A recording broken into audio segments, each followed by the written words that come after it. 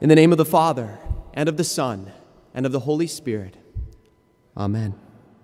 A reading from Hebrews chapter 13, verses 1 through 8. Let brotherly love continue. Do not neglect to show hospitality to strangers, for thereby some have entertained angels unaware.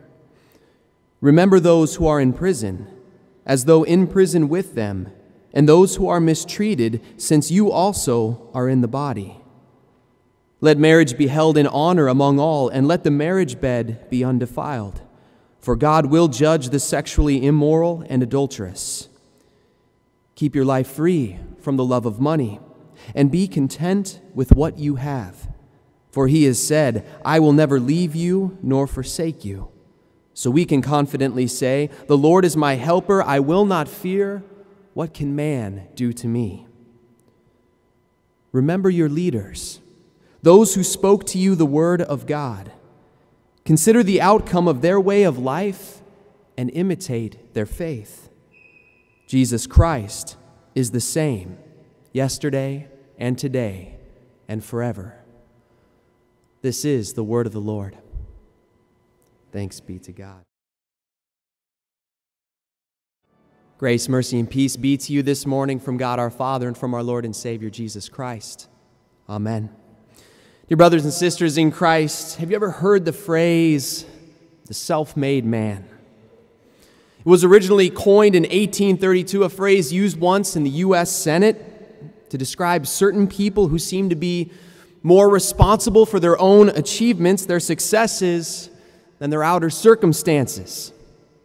Benjamin Franklin is known to be one of the greatest examples of the self-made man, rising as the son of a candle maker to someone who held such great influence over our entire country.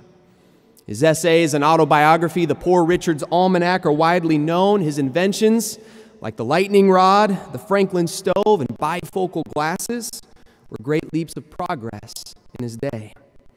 And all of these things Franklin achieved without the advantage of coming from wealth. He was number 15 of 17 children in his family. Not too bad for a guy whose father made candles. I know it comes from good intentions, but that phrase, the self-made man, it's kind of a misnomer. The title, it doesn't really match the reality. It's amazing to hear stories about people like Ben Franklin who rose up from virtually nothing and achieved great things in their lifetime. These kinds of people are inspiring to us. But the truth is, they didn't get there on their own. In fact, none of us has gotten to where we are on our own. We wouldn't be where we are today if it weren't for parents and teachers, leaders and mentors in our lives, shaping and equipping us. And ultimately, none of this would be possible if not for a God who created us to bear his image and his Son who redeemed us to be the vessels of his light in a world so accustomed with darkness. In our text from Hebrews 13, we're challenged to think about the purpose and the impact of our lives. The stuff that makes us up, who we are, and what we're about. And at first, we're given quite a list of imperatives. Things we're called to demonstrate if we want to live a remarkable life. A sacrificial life that pleases God. Let brotherly love continue. Show hospitality to strangers. Remember those who are in prison, the mistreated, and the oppressed. Honor God in your relationships, especially in your commitment to your spouse. Keep free from the love of money and be content. And then toward the end of our text, we're encouraged to look to those who have gone before us. Those who have influenced us in great ways and helped us to see and know God and his word. Remember your leaders. Those who spoke to you the word of God, consider the outcome of their way of life and imitate their faith. Jesus Christ is the same yesterday and today and forever. It's a sad and scary thought. to think about where you might be today if you didn't have a certain community of caring and supporting people in your life, if you didn't have certain men and women in your life who have reflected God's heart to you and guided you to better understand the remarkable life that we share and possess in Christ. The sad and scary truth is that there are people who do seek to live this way. And maybe we've even had times and phases in our own lives where we'd rather not be connected as deeply to a larger community of God's people around us. Some of this stems from the idea of being spiritual but not religious. It's the idea that someone, they can still love Jesus, they can hold his teaching in high regard, they can live out their faith as an individual, but that's where it stays. It's individualistic. And there's a great and growing skepticism of any organized religion in our own community of faith. And a hard truth is, for some people, it's a reaction to a negative experience that they've had of somehow being led to feel or believe that they can't or don't belong to the church, which is the furthest thing from the God-honest truth. Our epistle from Hebrews, it reminds us all once again that we need God and we need each other. There is no such thing as a lone wolf Christian. We were made for community. We were made to rely on our Heavenly Father and the support and the care that we give to one another. To be able to say confidently with each other, "The Lord is my helper. I will not fear. What can man do to me?" The writer of Hebrews says it this way, just a chapter earlier in chapter 12. "Therefore, since we are surrounded by so great a cloud of witnesses, let us also lay aside every weight and sin which clings so closely. And let us run with endurance the race that is set before us, looking to Jesus, the founder and perfecter of our faith, who for the joy that was set before him endured the cross, despising the shame, and is seated at the right hand of the throne of God." We need this, don't we? We need to be surrounded by each other, surrounded by the church here on earth and those saints and those leaders that have gone before us and will come after us. We need to know that we're not in this alone. We need people to help us understand what it means to fix our eyes on Christ, the only hope we have, and the only strength that we have, and our true source of life to live this life that honors him.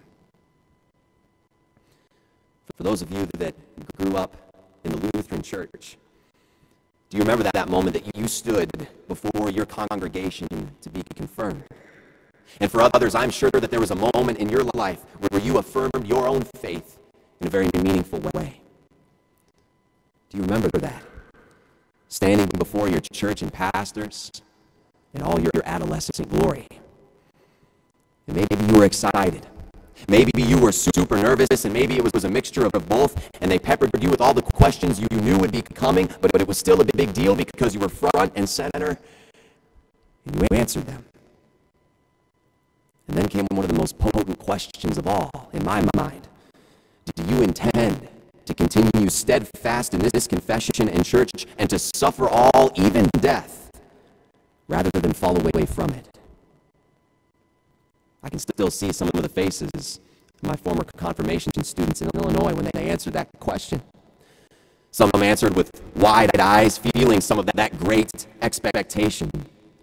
Some were so nervous they just wanted to say anything they could to just get back to the pew, and some, their eyes were simply glazed over. But each one answered to that question the same. I do, by the grace of God. And sitting out in those church pews were family and friends and fellow church members who might have known as well as I that they probably don't fully grasp the gravity of all that. But by the grace of God, there they were. There we once were, affirming our faith. And there in the assembly were men and women who could see just a little bit further down that horizon. Great mentors and encouragers who shared in God's word with those young students, models of life and faith, not perfect people by any means, but even in their weaknesses, people worth imitating as they sought to imitate Christ. If you thought about it, I bet you could picture who some of those people are for you. The faithful men and women who have helped you to see Jesus so much more clearly. And what a blessing we have right here at Concordia that we get to live in just this. We get to have faithful staff and faculty members that help us see Jesus, that offer their own lives and their own experiences as models of faith and life for all of us. And let me tell you, from my experience, you don't know how blessed you are until you end up leaving this place. They join the ranks of this great cloud of witnesses that has enveloped you, helped shape you to be the person that you are today. Let's thank God for them. Remember them. Learn from them. God knows that they don't get it all right. There are no self-made men and women. But even better than that, they're God-made and Christ redeemed.